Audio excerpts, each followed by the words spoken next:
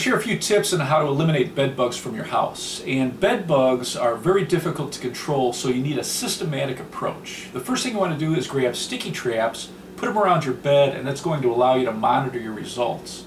You want to take off all the bedding, you want to wash it on hot for 30 minutes, you want to dry those for 30 minutes on hot, and that's going to kill bed bugs and their eggs.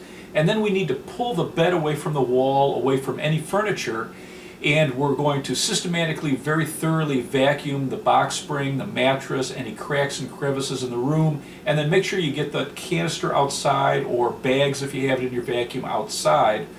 You want to now get these plastic encasement bags, and they're designed to completely encase the box spring and the mattress, and you want to leave these covered for at least 18 months, and that's going to kill any bed bugs that you didn't find. And then it's also not going to allow new bed bugs to get into the box spring and the mattress.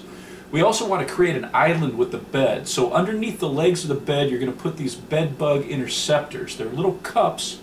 You're going to fill these with either a bed bug chemical or diatomaceous earth, and that's going to keep bed bugs from getting up, climbing onto the bed, and getting on you at night.